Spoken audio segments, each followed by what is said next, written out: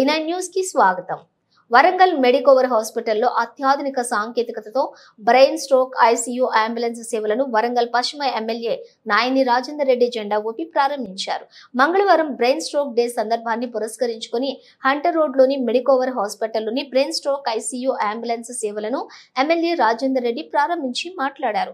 అనంతరం ఏర్పాటు చేసిన మీడియా సమావేశంలో వైద్యులు doctor Om Prakash, doctor Sanjay, doctor Telugu Ramakrishna, doctor Priyanka, doctor Pradeep, doctor Lakshmi, Deepak మాట్లాడారు. ఈ కార్యక్రమంలోని డాక్టర్ నవీశ్వర్, డాక్టర్ నమ్రత, సిబ్బంది తదితరులు పాల్గొన్నారు.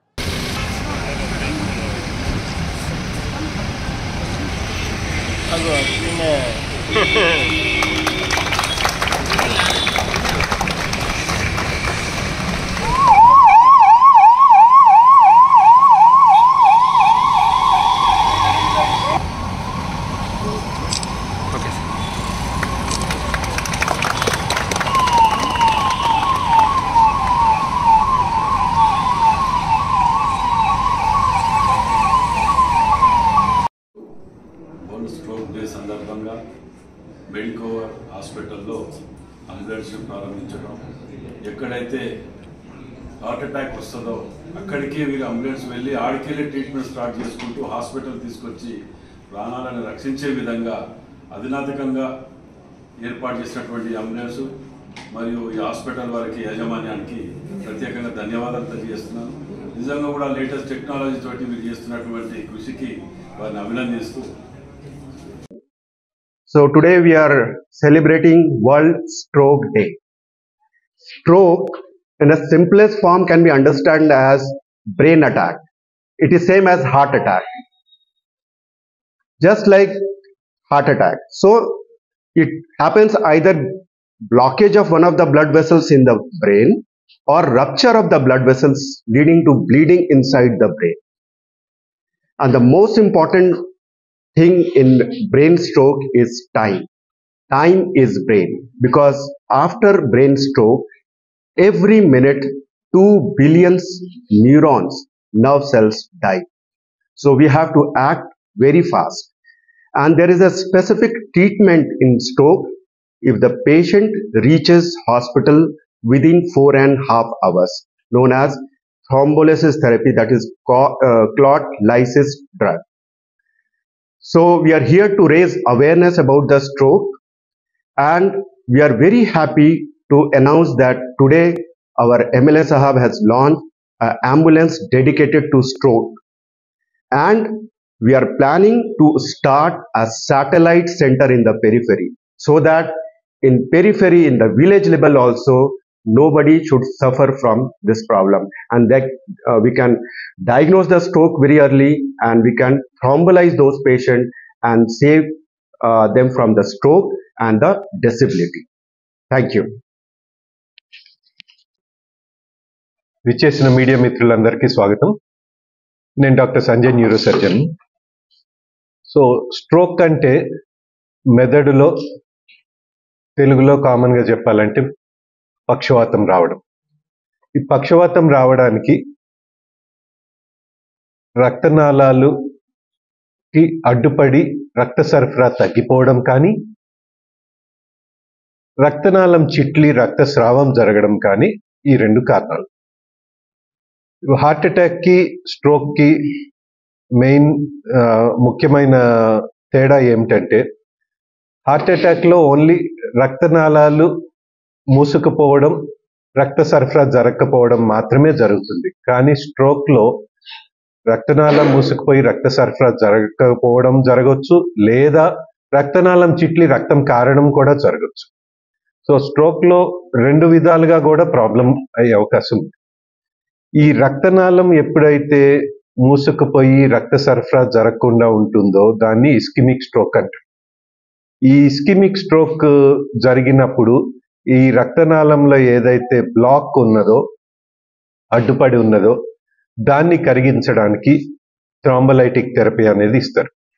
ఒక సింగిల్ ఇంజెక్షన్ మానిటరింగ్లో ఇచ్చినప్పుడు ఈ 4.5 గంటల లోపల రోగి పూర్తిగా కోలుకొని వచ్చిన బలహీనత కూడా, చెయ్యి కాళ్ళు కదలకపోవడం కూడా నార్మల్ స్టేజ్కి వచ్చేసే అవకాశం బాగా ఉంది. అయితే ఇక్కడ ఈ సమయం అనేది ముఖ్యం, ఈ 4.5 గంటల లోపల అది ఇవ్వడం. అందుకని ప్రతి రోగి 4.5 గంటల లోపల ఆసుపత్రికి వచ్చి ఆ ఇంజెక్షన్ తీసుకోవడం వీలు కాదు. కాబట్టి ఈ అంబులెన్స్ లో ఏంటంటే ఒక ఫోన్ కాల్ చేస్తే ఈ అంబులెన్సే అక్కడికి వెళ్తుంది, వాళ్ళ ఊరికి, వాళ్ళ ఇంటి దగ్గరికి వెళ్ళి దానిలో డాక్టర్ ఉంటారు, దానిలో ఇంజెక్షన్ ఉంటుంది, దానిలో మానిటరింగ్ ఫెసిలిటీస్ ఉంటాయి. సో హార్ట్ రేట్, బీపీ ఇవన్నీ మానిటర్ చేసుకోవడానికి ఫెసిలిటీస్ ఉంటాయి. దానిలో రీసస్టేషన్ ఫెసిలిటీస్ ఉంటాయి, అంటే గుండె ఆగిపోవడం ఇట్లా ఏమన్నా జరిగినప్పుడు గుండె కొట్టుకునేటట్టు చేయడానికి డిఫిబ్రిలేటర్ ఇలాంటి పరికరాలు కూడా ఉంటాయి. దానివల్ల రోగి ఆసుపత్రికి రావడం కాకుండా రోగి దగ్గరికే చికిత్స వెళ్ళడం జరుగుతుంది. దీంతో విలువైన సమయం ఆదా అవుతుంది, అక్కడికక్కడే ట్రీట్మెంట్ జరిగిపోతుంది. రోగి ఆసుపత్రికి రాకముందే ఈ థ్రాంబోలైసిస్ ఇవ్వడం వల్ల రోగి కోలుకునే అవకాశం బాగా ఎక్కువ ఉంది. అందుకని ఈ అంబులెన్స్ మొట్టమొదటిసారిగా వరంగల్లో ఈ స్ట్రోక్ అంబులెన్స్, అంటే అంబులెన్స్ అనేది మామూలుగా ఆసుపత్రికి రోగిని తరలించడానికి ఉపయోగిస్తారు, కానీ ఈ విషయంలో అంబులెన్స్ అనేది చికిత్స పూర్తి చేయడానికి ఉపయోగిస్తారు. ఈ అంబులెన్స్ లో పూర్తి చికిత్స జరిగిపోయి ఆ క్లాట్ కూడా లైజ్ అయిపోయి పేషెంట్ వచ్చిన బలహీనత కూడా ఇంప్రూవ్ అయిపోతుంది, కోలుకోవడం జరుగుతుంది. ఇది ఈ అంబులెన్స్ యొక్క ప్రత్యేకత. తర్వాత ఈ రక్తస్రావం జరిగిన కేసుల్లో వాటికి రక్తస్రావం ఎక్కువ ఉంటే ఆపరేషన్ చేసి ఆ రక్తం గడ్డ తీసేయడము, ఇప్పుడు మైక్రోస్కోప్ లాంటి పరికరాల ద్వారా ఆ రక్తస్రావాన్ని తీసేయడము, తద్వారా మెదడు మీద ఒత్తిడి తగ్గించి రోగి బ్రతికే అవకాశము, కోలుకునే అవకాశం కల్పించడం జరుగుతుంది. మీడియా మిత్రులందరికీ నమస్కారం. నా పేరు doctor Telugu Ramakrishna, consultant neuro physician. ఒక 5 నిమిషాలు సారు వాళ్ళు చెప్పిన దాన్నే ఒక చిన్న ఎగ్జాంపుల్ రూపంలో ఈ పక్షవాతం చేసే ఇంజెక్షన్, దాని ట్రీట్మెంట్ గురించి కొద్దిగా డీటెయిల్ గా చెప్తాను. కొద్దిగా టైం తీసుకుంటాను, 5 మినిట్స్. సో అందరికీ హార్ట్ అటాక్ గురించి తెలుసు. హార్ట్ అటాక్ అంటే ఏంటి? గుండెకు సరఫరా చేసే రక్తనాళాలు, పైపులు బ్లాక్ అయినప్పుడు మనం ఏం చేస్తాం? ఫస్ట్ డాక్టర్ దగ్గరికి వెళ్ళి ఈసీజీ తీయించుకుంటాం. ఈసీజీ తీసుకోగానే డాక్టర్ గారు ఏం చెప్తారు? దాంట్లో కొన్ని హార్ట్ అటాక్ సంబంధించిన లక్షణాలు ఉన్నాయి, కాబట్టి దీనికి 2 రకాల ట్రీట్మెంట్ ఉంటుంది. ఒకటేమో వెంటనే ఇంజెక్షన్ ఇవ్వడము, లేదు అంటే ఒకవేళ అక్కడ ఫెసిలిటీ క్యాత్ ల్యాబ్ అన్ని ఉన్నాయి అంటే యాంజియోగ్రామ్ చేసేసి స్టెంట్ వేయాలి అని చెప్తారు. ఇది ప్రజల్లో చాలా మందికి తెలుసు, అవేర్నెస్ చాలా బాగా ఉంది. కానీ ఇలాంటిదే బ్రెయిన్, అంటే మెదడుకు వచ్చే స్ట్రోక్ ఏమంటాం? బ్రెయిన్ స్ట్రోక్ అంటాం. చాలా మందికి ఏంటంటే ఫస్ట్ పాయింట్ స్ట్రోక్ అంటే హార్ట్ స్ట్రోక్ అని మాత్రమే తెలుసు. సో స్ట్రోక్ అంటే బ్రెయిన్ స్ట్రోక్, హార్ట్ స్ట్రోక్ 2 ఉంటాయి. దీంట్లో బ్రెయిన్ స్ట్రోక్ ని పెరాలసిస్, పక్షవాతము అంటారు. సో బ్రెయిన్ స్ట్రోక్ లో కూడా హార్ట్ కు ఎలా అయితే పైపులు సరఫరా చేసి బ్లాక్ అవుతున్నాయో, బ్రెయిన్ కూడా రక్తనాళాలు, పైపులు సరఫరా చేసే పైపులు బ్లాక్ అయితే దాన్ని బ్రెయిన్ స్ట్రోక్ అంటారు. సో ఫస్ట్ పాయింట్ ఏంటంటే స్ట్రోక్ అంటే హార్ట్ స్ట్రోక్ కాదు. స్ట్రోక్ అనేది 2 రకాలు, హార్ట్ స్ట్రోక్, బ్రెయిన్ స్ట్రోక్. మనము ఈ రోజు మాట్లాడేది neuro physicians are neuro team అంతా కలిసి పక్షవాతము ఆర్ బ్రెయిన్ స్ట్రోక్ గురించి మాట్లాడుతున్నాం. ఏంటి బ్రెయిన్ స్ట్రోక్? సో మీకు అందరికీ తెలిసిందే. సో బ్రెయిన్ కి అనేది రక్తనాళాలు ఈ విధంగా సరఫరా చేస్తాయి.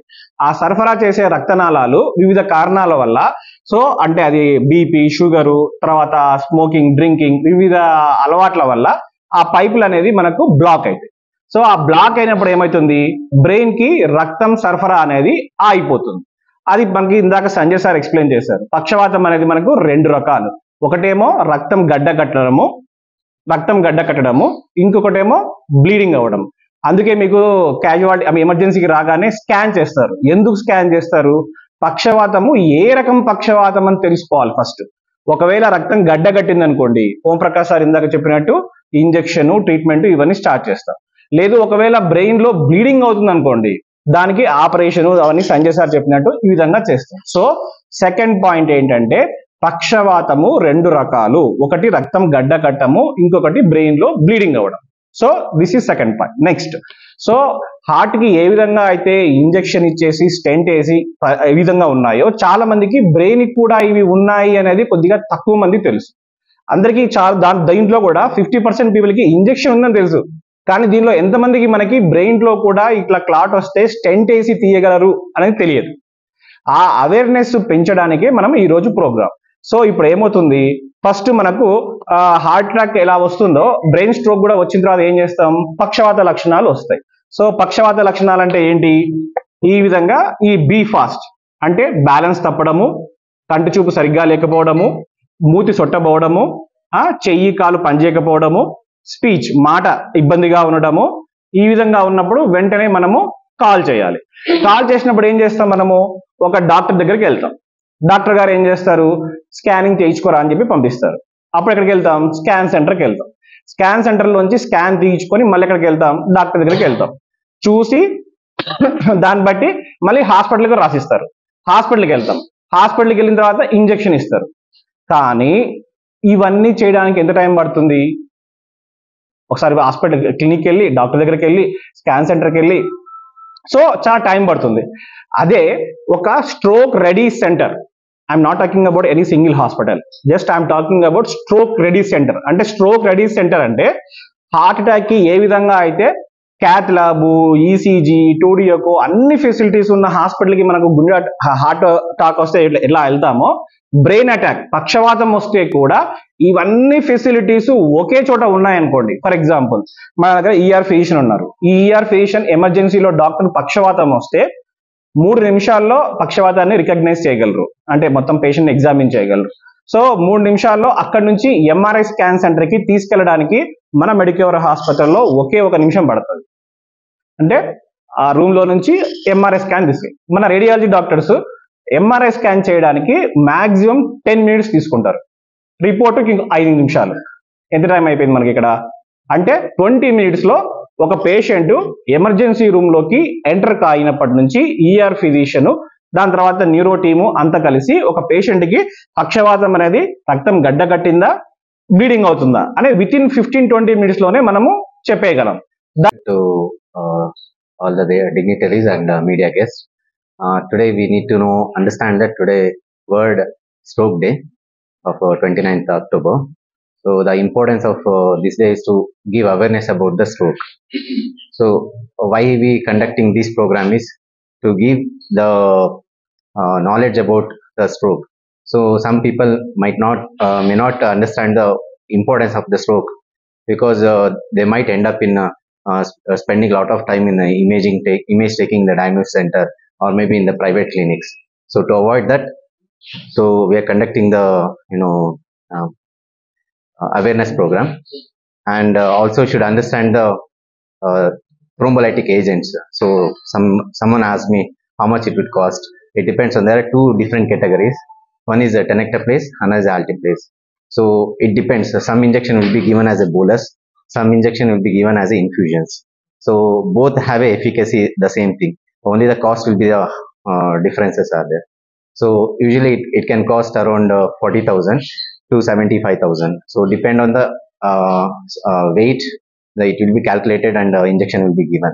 So once the patient is arrives, suppose when the patient is having symptoms of stroke, so if they give a call to our centers, like call centers, we'll send the ambulance. So emergency physician will assess within a 5 minutes, and if the stroke is confirmed, so we'll reach immediately to the hospital, we'll get the CT scan, whichever is the earliest. If the time is not sufficient, we'll get the CT brain, make sure that there is no bleed. So if there is no bleed, we'll give the thrombolytic agents. If the time permits, we'll do the MRI scan to understand the better way in blood vessels. So we'll also activate the neurologist and neurosurgeon and critical care. So all the comprehensive care will be in one place. So everywhere the hospital will be there, the test diagnostic center will be there, but all the together, the ambulance services and thrombolysis things and ICU facility and the neurologist in together, we have only one center in the Warangal. So you need to understand that we already 75 years of independence day, still we are not have a proper integrated stroke center in the Warangal. This is the first center. I hope everyone should understand it. Thank you. కాకుండా ఇంకా basically stroke ఎవరికి రావచ్చు, వచ్చిన వాళ్ళు ఏమి జాగ్రత్తలు తీసుకోవాలి అనే దాని గురించి మాట్లాడుకుందాం. సో స్ట్రోక్ ఎవరికి రావచ్చు అంటే మెయిన్ గా ఆల్రెడీ బీపీ షుగర్ ఉన్న వాళ్ళకి కానీ, స్మోకింగ్ అలవాటు ఉన్న వాళ్ళకి కానీ, ఆల్కహాల్ ఉన్న అలవాటు ఉన్న వాళ్ళు కానీ, లేదంటే డ్రగ్ అబ్యూస్, కొంతమంది కొకైన్ అట్లాంటివి తీసుకున్న వాళ్ళకి, సో అలాంటి వాళ్ళకి ఛాన్సెస్ ఆఫ్ స్ట్రోక్ అనేవి ఎక్కువ ఉంటాయి. కొంతమందికి ఏంటంటే ఫ్యామిలీ హిస్టరీ ఆఫ్ స్ట్రోక్, అంటే మామూలుగా స్ట్రోక్ అంటే మీకు ఏంటి 50 ఏళ్ళు పైబడ్డ వాళ్ళకే వస్తాయని చాలా వరకు తెలిసి ఉంటుంది. కానీ కొంతమందికి ఏంటంటే 25 ఏళ్ల నుంచి 50 ఏళ్ళ లోపు కూడా స్ట్రోక్ వచ్చే ఛాన్సెస్ ఉంటాయి. దానికి ఏంటంటే ఫర్దర్ ఎవాల్యుయేషన్ చేయాల్సి వస్తుంది, ప్లస్ దాని తగ్గట్టు ట్రీట్మెంట్ కూడా ఇవ్వాల్సి వస్తుంది. సో వాటిని ఏమంటారు అంటే జనరల్ గా వాస్కులైటిక్ స్ట్రోక్స్ అని అంటారు. సో అంటే స్ట్రోక్ వచ్చిన వాళ్ళు ఏ జాగ్రత్తలు తీసుకోవాలి, ఒకవేళ కనుక ఇస్కీమిక్ స్ట్రోక్ అన్నట్టయితే, ఏదైతే రక్తం గడ్డకట్టడం వల్ల వచ్చే స్ట్రోక్ ని ఇస్కీమిక్ స్ట్రోక్ అని అంటారు కదా, సో దానిలో మాత్రం ఖచ్చితంగా లైఫ్ లాంగ్ జీవితకాలం మాత్రం స్ట్రోక్ సంబంధించిన టాబ్లెట్స్, అంటే రక్తం పలచబడే టాబ్లెట్స్ మాత్రం వాడాలి. అదే హెమరేజిక్ స్ట్రోక్ అనుకోండి, బీపీ వల్ల వచ్చినట్టయితే most common cause of haemorrhagic stroke ఏంటంటే బ్లడ్ ప్రెషర్ ఎక్కువ ఉండడం వల్ల. సో వాళ్ళు ఏంటంటే ఖచ్చితంగా లైఫ్ లాంగ్ అనేది బీపీ టాబ్లెట్స్ అనేవి వాడాలి. దీనితో పాటుగా లైఫ్ స్టైల్ మోడిఫికేషన్స్, అంటే యాంటీ ఆక్సిడెంట్స్ రిచ్ ఉన్న foods rich in anti oxidants, అంటే ఫ్రెష్ ఫ్రూట్స్, వెజిటేబుల్స్ ఎక్కువ తీసుకోవడం, సెడెంటరీ లైఫ్ స్టైల్ ని ఆపేసి లైఫ్ స్టైల్ మోడిఫికేషన్స్, రెగ్యులర్ గా ఎక్సర్సైజ్ చేయడము, ఇలాంటి జాగ్రత్తలు తీసుకున్నట్టయితే ఆల్రెడీ స్ట్రోక్ వచ్చిన వాళ్ళకి ఇంకా ఫర్దర్ స్ట్రోక్స్ రాకుండా మనము కాపాడుకోవచ్చు. Thank you. Critical care specialist sir వాళ్ళు మీకు అందరికీ చెప్పారు, స్ట్రోక్ వచ్చినాక మనకి 4.5 గంటల లోపు ఇంజెక్షన్ తీసుకోవాలి. సో తీసుకున్న తర్వాత పక్షవాతం యొక్క గడ్డ కరిగే అవకాశం ఉంటుంది. మనకి ఇక్కడి వరకు ఎంత ఇంపార్టెంటో థ్రాంబోలైజ్ చేసినాక తర్వాత కేర్ కూడా అంతే ఇంపార్టెంట్. సో అందుకని మన దగ్గర ఐసీయూలో డెడికేటెడ్గా న్యూరో కోసం స్పెషల్లీ ట్రైన్డ్ సిస్టర్స్ ఉంటారు. సో మనం పేషెంట్ జాగ్రత్తగా మానిటర్ చేసుకోవాలి. బీపీ ఎక్కువైంది అనుకోండి మళ్ళీ బ్లీడ్ అయ్యే అవకాశం ఉంటుంది. సో బీపీ కంట్రోల్ చేసుకోవడం, పేషెంట్కి ఫీడింగ్ అవ్వలేని పరిస్థితిలో ట్యూబ్ వేసుకోవడము, ఇట్లాంటివన్నీ జాగ్రత్తలు తీసుకోవాల్సి ఉంటుంది. Thank you.